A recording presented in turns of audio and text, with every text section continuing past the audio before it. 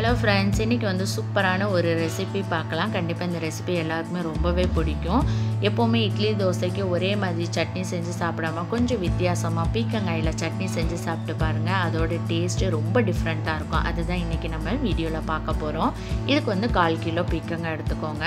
அதில் இருக்கிற தோலையெல்லாம் நம்ம எடுத்துகிட்டு சின்ன சின்ன க்யூபாக நம்ம வெட்டி வச்சுக்கிறலாம். எப்போவுமே இந்த காய் சமைக்கிறதுக்கு முன்னாடி கொஞ்சமாக டேஸ்ட் பண்ணி பார்த்துக்கோங்க. இனிப்பாக இருந்துச்சுன்னா இந்த காய் வந்து சமைக்கிறதுக்கு ஓகே.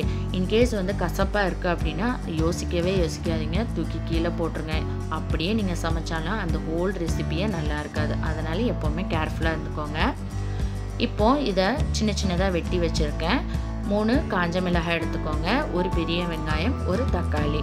மற்ற இன்க்ரீடியன்ட்ஸ்லாம் என்னென்ன அப்படிங்கிறத சமைக்கும் போது நான் சொல்கிறேன். இப்போ வாங்க எப்படி பண்ணலாங்கிறத பார்க்கலாம்.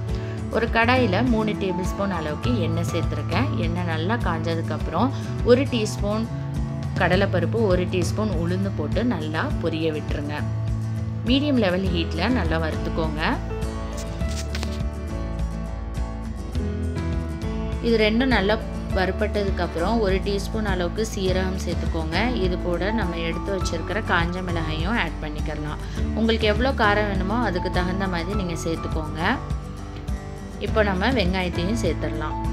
உப்பு சேர்த்து வதக்கிக்கோங்க. அப்போ தான் வந்து வெங்காயம் கொஞ்சம் சீக்கிரமாக வதங்கும். நான் வந்து பெரிய வெங்காயம் சேர்த்துருக்கேன், நீங்கள் சின்ன வெங்காயம் கூட ஆட் பண்ணிக்கலாம். இப்போ நம்ம தக்காளியும் சேர்த்துடலாம். சேர்த்து நல்லா வதக்கி விட்டுருங்க.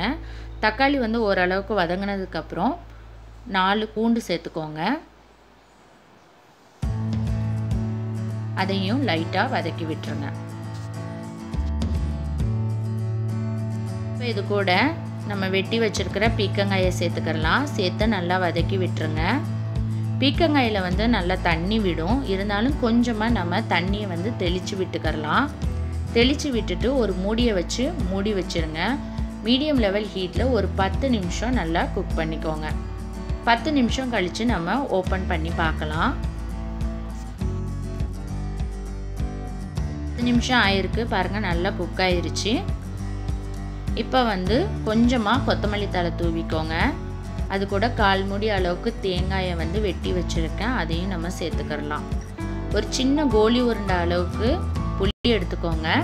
அதையும் இது கூட சேர்த்து லைட்டாக வதக்கி விட்டுருங்க. ஒரு 30 செகண்ட் மட்டும் வதக்கினா போதும்.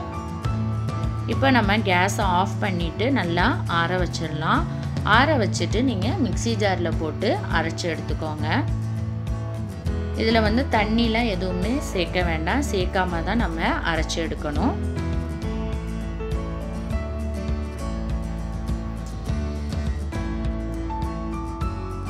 இதை நல்லா ஃபைன் பேஸ்ட்டாக அரைச்சி எடுத்துக்கோங்க. இந்த மாதிரி நல்லா அரைச்சி எடுத்துருங்க.